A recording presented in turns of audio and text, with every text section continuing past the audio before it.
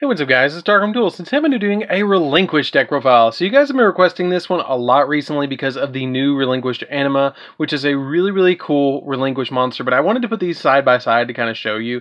They actually literally just flipped Relinquished upside down. Like, that's all they did with this card artwork. It's literally Relinquished turned over on its head, which is a really funny, like, artwork. I love that, but it's really neat, too. And it's a really good card, too. So, without further ado, guys, don't forget to like, comment, subscribe, hit the bell next so you can become part of the notification squad, and definitely comment down below what you think of this deck. And also, check out the Patreon, because we have some really cool awards for you guys, like getting a signed card, getting your name in every single one of the videos, or also getting a deck profile of your choice every single month, which is really cool. So, without further ado, guys, let's get straight on into this. So, first off, we're going to be playing 3 copies of the OG Relinquished. Now, cool thing about Relinquished is this actually was my very first card when I first started playing was Relinquished, and that's why I really love this deck. So basically what Relinquished does is it lets you target a monster your opponent controls without looking at that wall of text from the original structure decks. Basically what this card does is it lets you target an opponent's monster, equip it to this card, and when you equip to this card, it gains attack and defense equal to the attack and defense of the opponent's monster. And it also has the ability that you can only have one monster equipped to it as well. And if it's going to be destroyed, you destroy the equipped monster instead, which is a really cool effect. And I really like that effect about Relinquished. And it's just a really cool card. And any life point damage you receive from the attacking monster when Relinquished is attacked also inflicts to your opponent as well. So like if you take damage from a battle, your opponent takes the damage too, which is pretty cool. Then we play a Kaiju engine in here, which is going to be one of the Thunder King, one of Dolgaran, one of the multi-dimensional Kaiju, one copy of Gandarla, one copy of Kumungus, and a single Gamma Seal. I play all these 6 in here because with playing these 6, you're never going to have 2 of the same in your hand. So it's really good to not have 2 of the same in your hand, because if you have this variety of Kaijus, then you can really go after your opponent with Interrupted Kaiju Slumber. And if you draw 2 of them in your hand, you can put one on your field, one on your opponent's field. And it just really helps out to be able to do that, because then you don't have to worry about having, 2 of the same Kaiju in your hand. Then we play 3 copies of Manju of the 10,000 Hands. Oh, quick one. The reason I'm not playing the other Kaiju, the other one that has 3,300, is because if I play that and I play against Cyber Dragons, then they can gobble it up for Eltainen. But with these, you don't have to worry about that.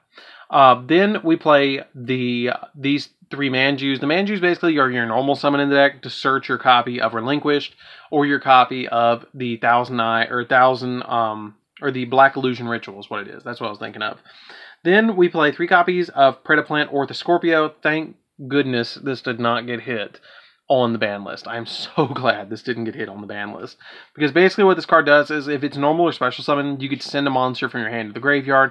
If you use to special summon a plant or Predaplant monster from your deck, which is always going to be our Darling Cobra. Darling Cobra, if it's special summoned, then you get to add a Polymerization card or a Fusion card from your deck to your hand, which is really nice because we can either add Relinquished Fusion or Instant Fusion as well, which is really a good card. Then we play 2 copies of Kinkaboya. Kinkaboya is really good because what it does is when it's normal summoned, you get to target a level 1 monster in your graveyard and special summon it, but banish it when it leaves the field. But you can use that as a link material to go into your Relinquished anima, or go into another link monster that you might need to go into, or go into Verte Anaconda as well. This card's like a 1-card Verte Anaconda, which is really cool to be able to go into your other fusion monsters. You play 3 copies of Millennium Eyes Illusionist.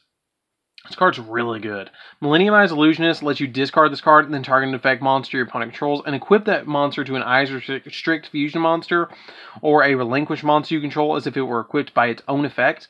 And if a Eyes Restrict monster or a Relinquished is special summoned, then you can add this card from your graveyard to your hand, and it's not optional. You have to add it from your graveyard to your hand. It's like, get me in your hands so you can use it again, which is really cool. I really like it as a 3 of because I always want to see this card, so that's why I play this card at 3. And then I play a single copy of Illusionist Faceless Mage.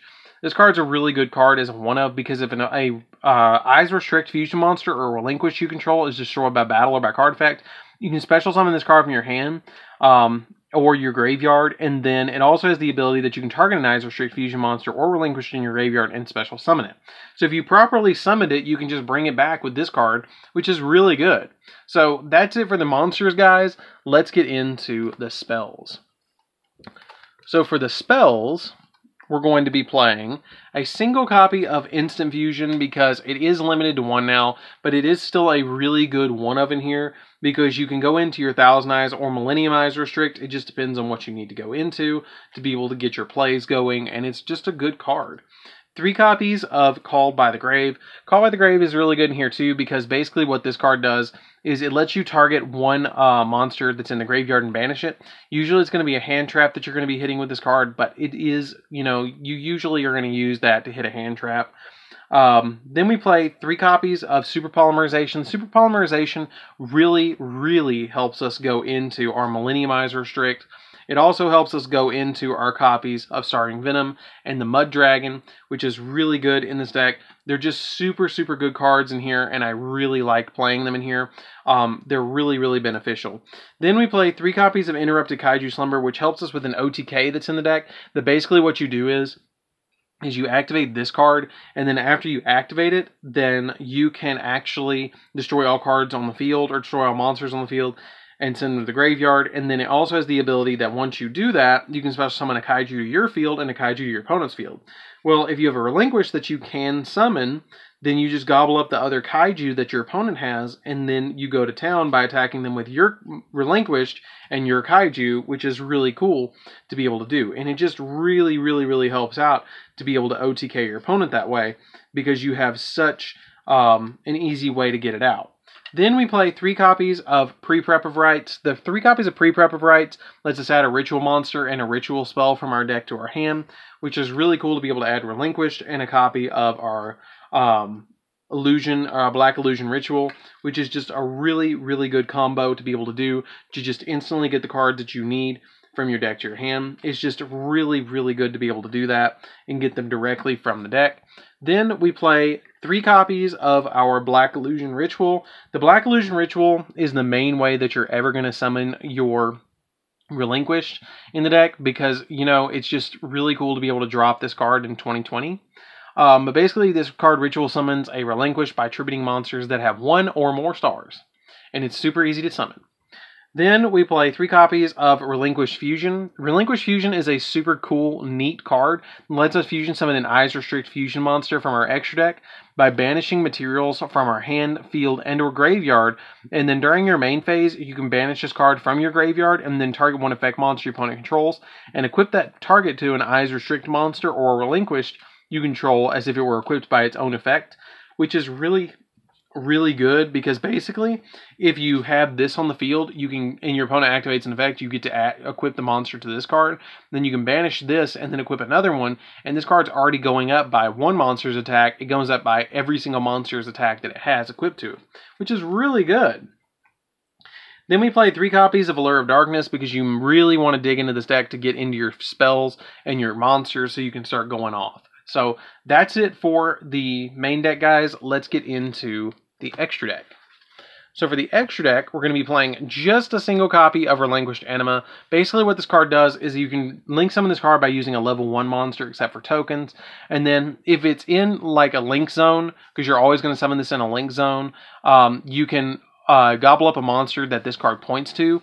Like if it points to a monster straight above it, like right here, then you can take that monster with this card and equip it to it, and it gains attack equal to that monster's attack, which is really cool. Basically gives any deck that can have a level 1 monster access to Relinquished, which is crazy cool. I think that's another reason why Instant Fusion got limited is because of this card.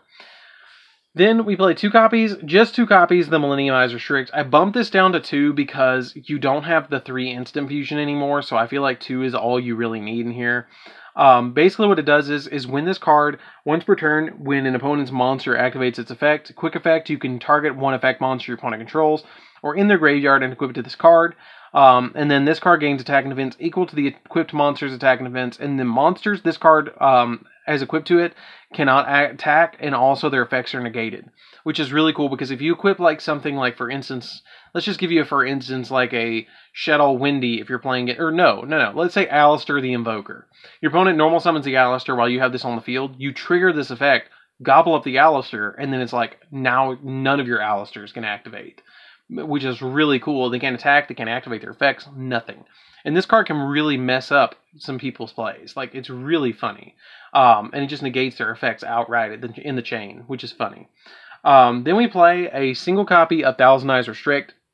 I did bump this card down to 1 in this deck because it's just an instant fusion target because we don't play Thousand Eyes Idle in here, and we're never going to fusion summon in this card. You're just going to instant fusion it out. But basically what it does is as long as this card remains faceable on the field, other monsters cannot change their battle positions or attack.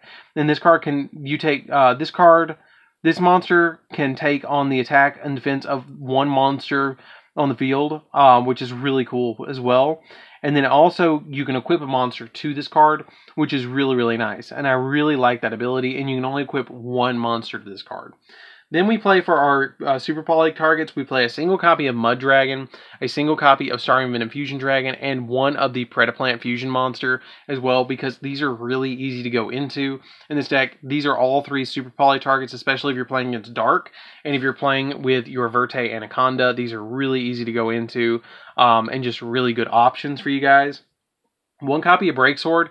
Breaksword just helps us pop stuff on our opponent's side of the field. You make this with your 2 copies of your Orthoscorpio and your Darling Cobra. You can make it. It doesn't come up often, but it is an option. Link Revo, because you can make this with your copy of your Thousand Eyes Restrict. They don't have something that's in the zone.